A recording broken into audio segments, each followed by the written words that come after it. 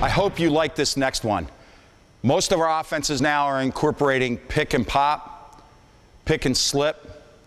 So we're going to incorporate the ball screen and the throwback for the shot. Positions don't matter here. This is a matter of playing basketball and getting some game shots under a timed constraint. I hope you like it. Take that ball off.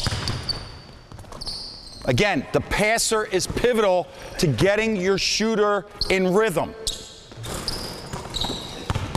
All right, we're going to do this on the move now. Now, watch this. Stop. You're going to slip this. So you're going to run at Garrett, letting him know, hey, I'm going to, and I'm going right to the corner. Garrett, you're going to find him real quick, almost with no dribble, okay? All right, now we're going to set a fake ball screen and just sprint it to the corner.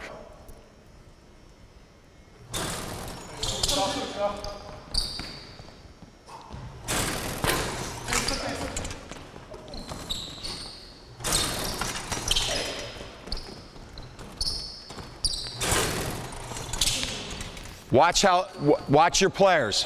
When you're doing this much shooting, legs, legs, legs. So when you're talking to them about how prepared are they, it's really how prepared are they to take a shot in the fourth quarter of a high school game. Let me give you food for thought. Your players practicing shots is one thing, but you cannot allow them to take shots that they haven't shown you that they can make. I'm not talking about putting handcuffs or restricting anybody, but you want to make sure that in your offense, on Friday night in front of a packed gym, that your players are taking consistently shots that they've shown they can make. Using these drills, a lot of opportunities. Measuring everything, statting it, gives you the numbers. I'm not an analytics guy, but I know this. If you shoot 6 for 10, then on Friday night you should shoot 6 for 10. Hope you enjoy. Coaches, thanks for your time and taking a look at this video. I hope that in some ways it's going to help your team on a Tuesday or a Friday night. I hope it's going to help in a Christmas tournament. I hope it's going to help in the postseason. I am a big believer in that we are responsible to share with each other. So I want to share this thought with you. We're not in the gym. We're not in the gym at St. Joseph's University. We're not in the gym at your high school. We're in your classroom where you're the teacher, you're the mentor, you're the guide.